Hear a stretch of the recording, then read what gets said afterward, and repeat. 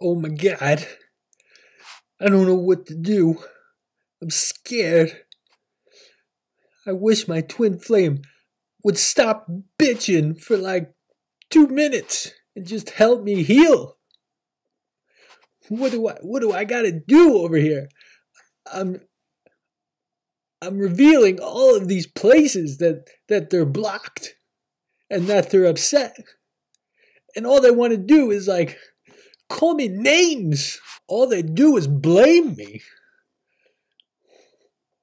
How do you think that makes me feel? I wish they would just stop using their head for us and just use their heart and guide us home. I feel like I'm in that Blair Witch Project movie.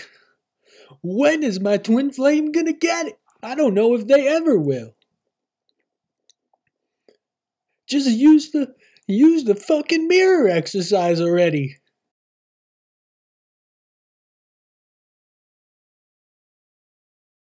Don't forget about the free event coming up on this Friday. It is private question and answer. Sign up if you are able to. So think about the thoughts that you follow. Do they lead to more peaceful thoughts, or do they lead to emotionally charged thoughts like fear, worry, insecurity, etc., etc.? Following thoughts of peace creates more peace within you, like a domino effect. And when you truly feel peace within, it attracts your heart's desires, namely your twin flame. Feeling peace within creates that in your outer world. Your outer world becomes very peaceful and attractive to others. And miracles can occur because you aren't chasing them away with fear-based thoughts. And your mind and your heart have to be aligned in order to have true peace within yourself. How do you do that? Use the mirror exercise. So notice how following those negatively charged thoughts makes you feel probably really shitty. And once you start, it's pretty hard to stop yourself. It's like they take over, like a domino effect. Notice the similarities here. So you can put a smile on your face and act like everything is so amazing.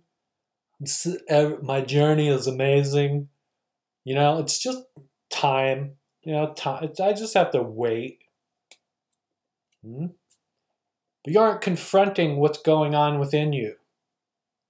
There's like a civil war taking place within yourself between wanting to follow your heart and being with your twin flame and every single reason why that can't or won't happen. There's like literally world war whatever going on within you. Now, maybe because they're a jerk. Maybe because they do dumb shit and don't deserve you. Maybe you screwed it up. Maybe you just can't do this anymore. Whatever the reason is, whatever the excuse is that you're telling yourself, that is not a very peaceful environment. All of those negatively charged emotions and thoughts just create more of the same. They are sabotaging you from letting your heart peacefully lead you to love, to lead you to the things that you truly desire. Your heart has the ability to tap into all-knowing source. Your mind is limited to your experiences. It has a hard time computing things it cannot relate to. So it deems them wrong or impossible or false or a lie.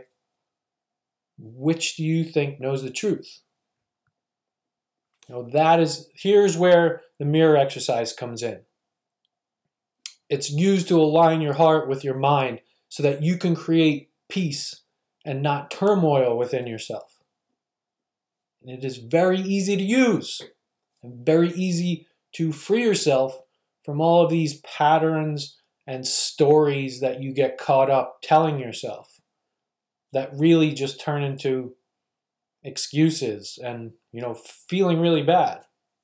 So you either want to help yourself or you just want to complain and whine about how shitty you have it.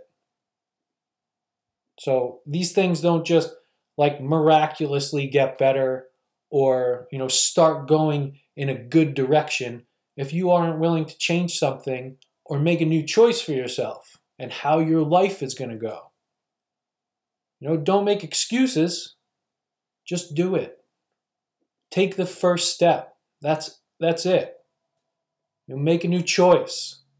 Don't look at the whole thing and be like, oh my God, this is gonna be so hard. It's not overwhelming to just take one step in the direction of your desires. And let the rest of the steps reveal themselves as they need to, one by one. You just go one step at a time.